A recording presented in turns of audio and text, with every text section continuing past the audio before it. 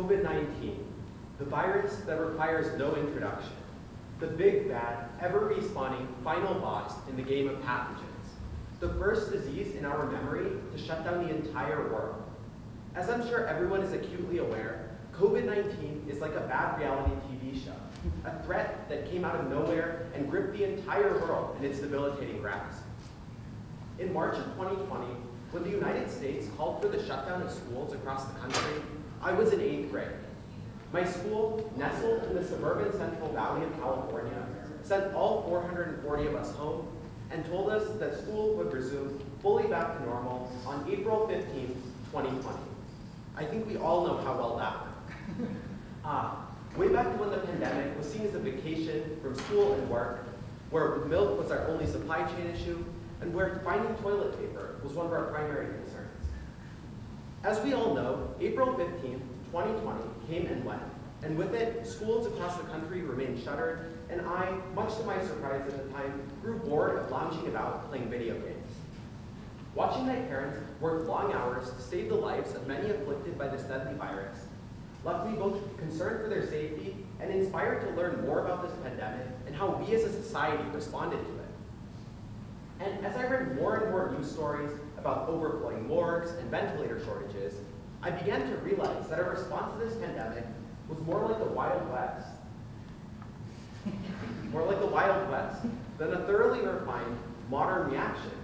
And while I think it's safe to say that we would have all preferred the latter, the Wild West did afford me the opportunity to play a small role in mitigating the impacts of this virus because really no one knew what they were doing, even the experts. This desire to create something tangible to help with the increasingly dire situation helped stave off the anxiety I felt as a number of deaths and infections continued to mount. As I devoured news stories about the efforts many had implemented in order to try to mitigate the impacts of this pandemic, I read about Prusa, a major 3D printer manufacturer. Essential personal protective equipment, commonly known as PPE, was desperately needed by healthcare workers who were fighting this virus. However, due to increased demand, there was a huge shortage of this, and Prusa recognized this. So they used their large collection of 3D printers to print out over 200,000 face shields, just like this one. And this ignited a global movement, a chain reaction, that led to the printing of millions of face shields globally. I also read about a group of Italian doctors who, in the wake of a tragic disaster that occurred in Italy due to COVID-19, used 3D printing to create adapters that let them use scuba masks instead of ventilation masks, allowing them to avert the shortage. Ever since my father first brought home a 3D printer when I was 7 years old, I've been fascinated by this technology and how it can seemingly create anything. Well, admittedly, when I was a 5th grader, I mostly used it to create fidget spinners and knock off Lego pieces. But when I grew up a bit more, by 8th grade, I began to realize that this technology had a large application in the fields of engineering and in medicine. So, inspired by Prusa and these Italian doctors, and using my knowledge of 3D printing and design, I decided to try to create my own 3D printable ventilator that would be immune to the shortages that we saw with current ventilators, but would also be available at a lower cost than general, thereby enabling us to increase ventilator access both in and out of pandemics. To determine where to proceed, I contacted my longtime mentor and resource, the internet. Since being first allowed online, I've used the internet as a tool to answer my countless questions, whether that be granting my parents some much-needed respite from my endless whys and hows. Eventually, this led me to delve onto the maker side of the internet, where I truly discovered this passion of mine. True to its form, the internet proved to be a vital resource in taking this project from the inspiration stage to the implementation phase.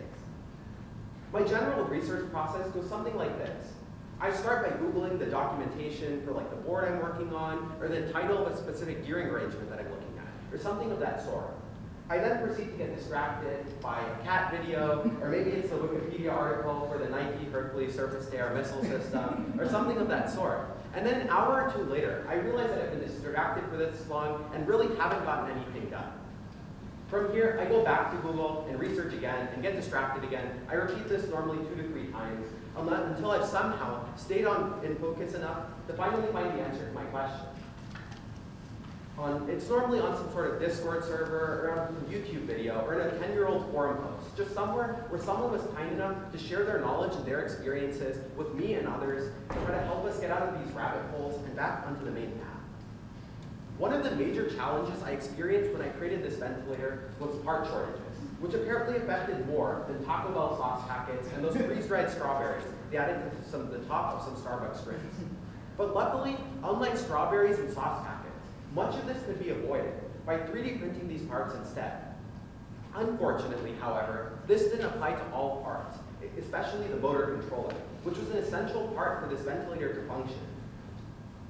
This single shortage of this motor controller, which occurred because this had to be made at a circuit board fabrication facility, which had increasingly long wait times due to the chip shortage and several other issues, risked me having to put my project on wait for months on end.